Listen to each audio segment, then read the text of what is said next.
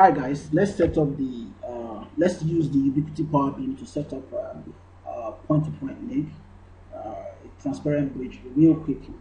So you've got the Ubiquiti Power Beam, and by default it has an IP address of 192.168.1.20. So what you need to do is to make sure that the IP address on your system is on the same subnet. Okay, so you come over here and then set the IP address on your system to that subnet. I already have mine set to 1.19, so we'll be logging on to 1.20 real quick. We have two of these radios, so we need to set them up for point to point. One of them should be set up as AP, the other is going to be set up as station. So once you type in the URL 192.168.1.20, the next thing you need to do is to type in the default username and password. The default username and password for Ubiquiti is UBNT, and you choose your country. You agree to terms and conditions and you click on login.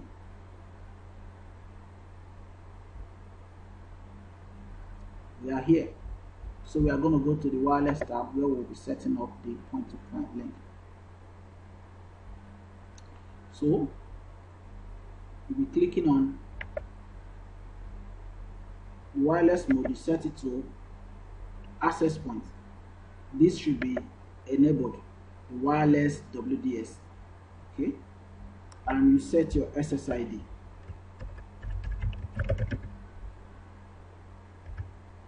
Okay, the country has been chosen. If you are not using this country, you choose the country you want to use.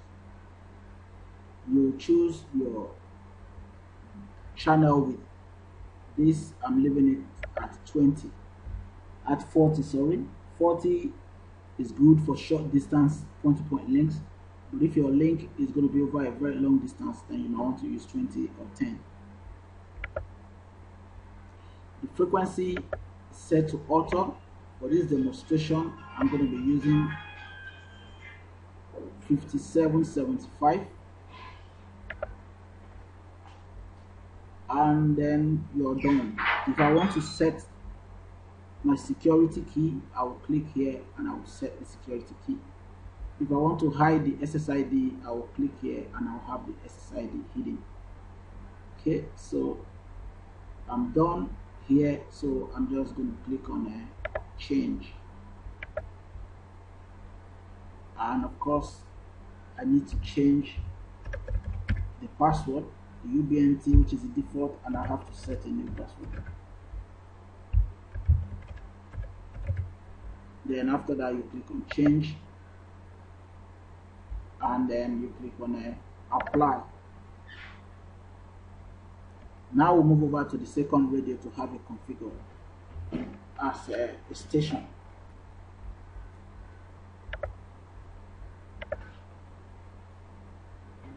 Here we are on the second radio. We are going to log in using the default UBNT, and make sure the country you've chosen here is the same with the one on the AP. You agree to terms and conditions and you log in. So the first thing I need to do here is to change the IP address on this one real quick, because the other one, the AP, is 1.20. So I need to change this one to 1.21. Okay, so you click on network, and while here I will just change this IP to 1.21 real quick. Okay, and I'll change. Click on change, and it's going to ask me to change this default password.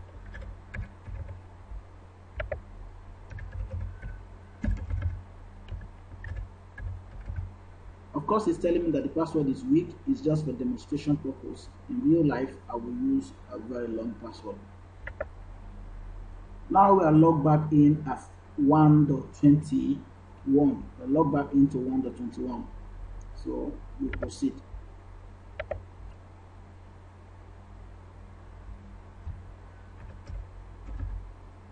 Okay, UBNT, and of course our new password.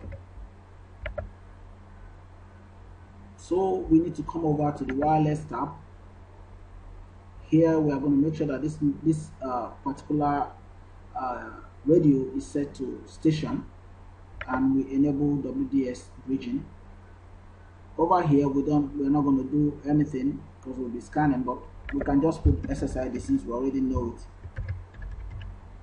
Okay, is the SSID on the station. That's what we are putting here so that it can connect automatically. The country should be the same as what you have on the AP. The channel width should be the same. We had 40 there, so here is going to be 20 or 40 because we don't have 40. So 20 or 40 we do. It's going to connect to that one because it's 40. So the next thing we need to do is, either you're going to set up your security profile or not. But because we didn't set any security on the AP, so we don't want to bother doing that. So if you've done this, you just click on change and apply your change.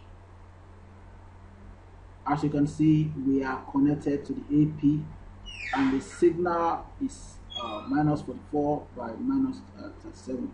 So now that we are connected, we need to do a speed test real quick to see the capacity of our link, to see if it's really good enough. Over here too, we will click on speed test, and then we'll put the IP address of the AP we are connected to, which is 192.168.1.20. That's where we are connected, and we'll put the username UBNT and type in the password. And I can click on the options here. Instead of doing duplex, I can say I need to check the download first. Click on run test.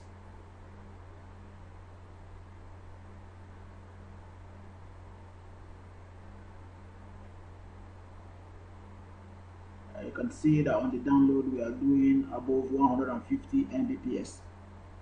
140. This is the LAN and this is the wireless. Now we need to do for the upload. So back here again, speed test 192.168.1.20 and UVNT and our password, and we can come over here and say we need to do the transmit. So on the upload, the link is pushing up to 152 Mbps. So that's good, and that's how quick and easy it is, guys, to set up your point-to-point link or transparent M5. Thanks for watching, and please look out for more videos by subscribing to this channel rather, and also visit my blog at www.timigate.com. Stay safe.